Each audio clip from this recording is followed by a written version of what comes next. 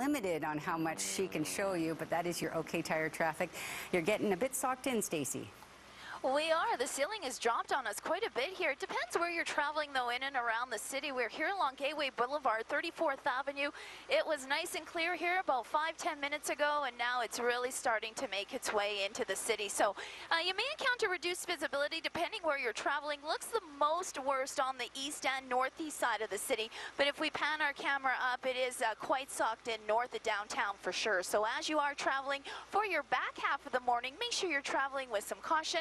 And if you are on area highways, maybe have those headlights and taillights on. Looking for diversified exposure to alternative energy? They've got ETFs for that. Horizon's ETFs, ETF solutions for every investor. From Global One, I'm Stacey Woodward.